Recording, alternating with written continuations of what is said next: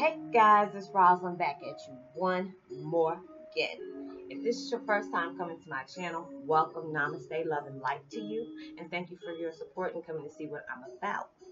And please like and subscribe, hit the notification button, even hit that bell so you know when I'm about to upload my next video. And if you're a returning sub, thank you for coming back and supporting me and my channel. Love and light and blessings to you also, and many more to both. And thank you for the support. Today, my video is about Twin Flame 101. Seek your passion. Guys, it is just so much stuff is going on. First of all, let me extend my condolences out to Aiden's family. Lindsay Lacardi, I think that's her name. I'm sorry if I did not pronounce her name right. Her son was 3 years old and he lost his battle of cancer over the weekend, which was really hard. Just still even talking about it and just reading the stories of this child. I've heard, St. Jude's and, different things. I'm a cancer survivor myself. It wasn't that intense, but I had problems in my organs to where I had to have some removed because of the cancer. So just knowing what different stages of cancer, and cancer is just such an ugly thing that it's sad. It's really sad that somebody has to go through that because of funding and not having lack of money.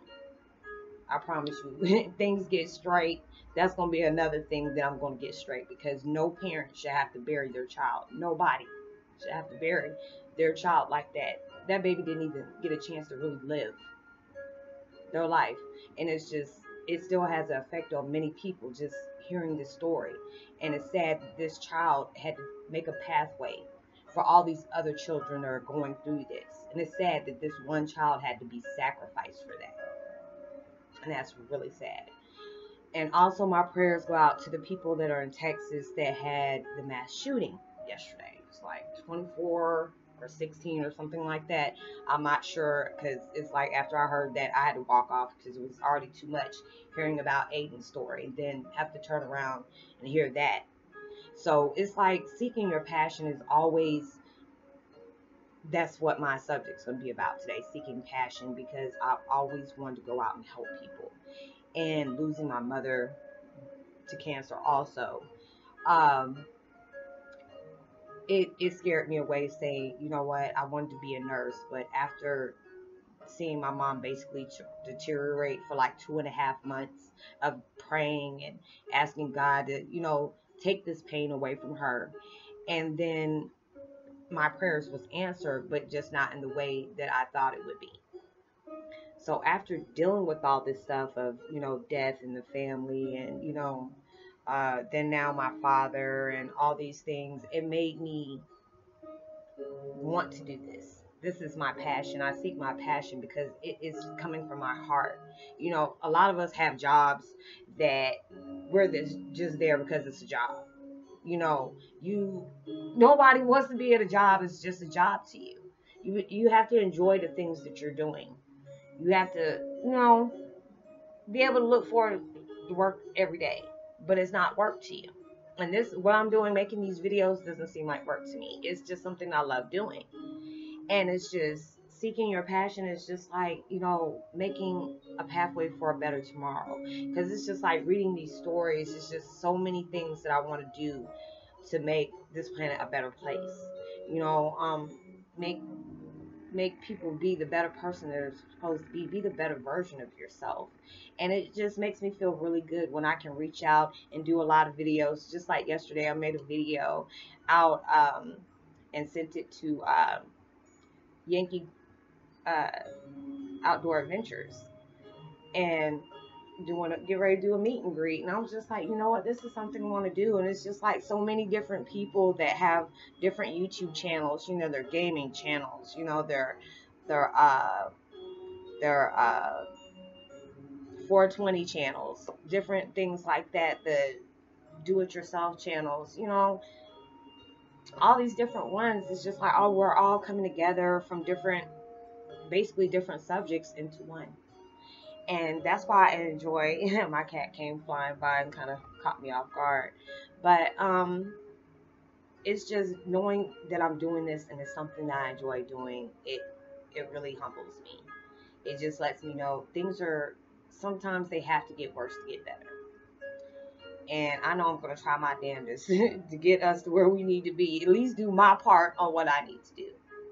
But it's just like different situations we're in that puts us to where we need to be to reflect on what we need to change on ourselves. We never meet people by accident or just by coincidence or by chance.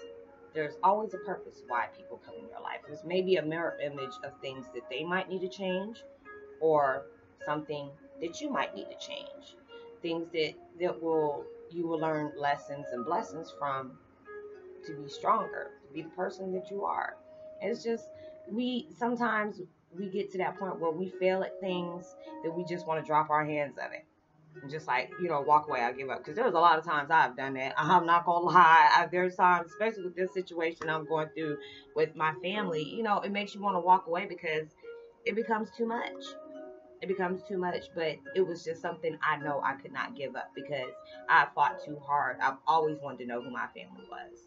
And just knowing that I did videos and my mission was to search to go home, maybe somebody will hear my story and it will get connected back to my family, and not realizing it just took a turn for the better. It didn't take a turn for the worse. It just expanded, like, you know what, yeah, this is your mission on getting home, being reunited with your family, being acknowledged, you know, all these things. But then when you're making these videos and you're seeing the comments and how many views you're just manifesting that quick, on how much awareness that you're sending out, how much positivity and good vibes you're sending out and good frequencies, that it made a positive impact on the world from different parts of life. And it's a good feeling. So I'm just like, you know what, this is not a job. This is my passion. This is my life. And I'm not going to let nobody ruin that for me. I'm not going to keep quiet because this is something I was supposed to do. I always kept on saying for the last few days that I've been seeing the number 13, 13, 13, 13, 13. And I'm like, oh my God, is something about to happen to me? Is this, because when we hear the number 13, we cringe. But then when I looked it up, it has something to do with the twin flame reunion on top of Mary Magdalene when she found Fatima. And the world wasn't ready. Every 13th of the month, or, whatever, would come to that significance of 13. And it was always a good thing. Even though, there was a movie, Friday the 13th, people were like, oh gosh, I'll be quick. I'm like, I'm about to stay home. And stuff like that. But it's just like, I noticed that 13 been coming up, and it's just like good things have been happening to me. Even I have a tattoo. It was supposed to be a panther, and it looks like a black cat. And I'm just like, oh no. But then I have black cats all around me, and they love me.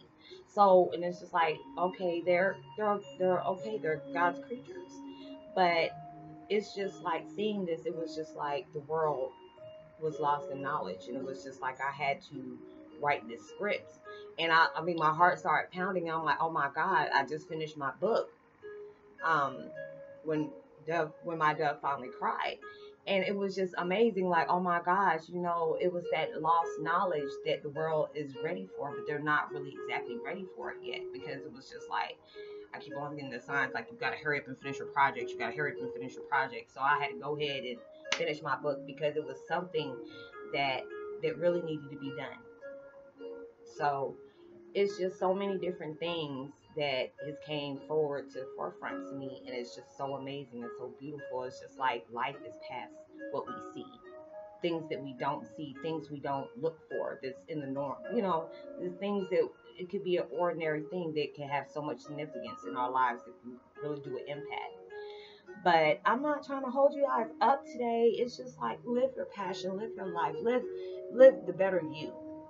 Live in your truth, walk your truth, and things will never go wrong. I promise you. Even though I might not look right now, it might not seem clear. Trust me, everything, just because you don't see it don't mean it's not working out for you. And and I will talk to you later. Oh, and today I'm listening to Japanese vibrations like Koto.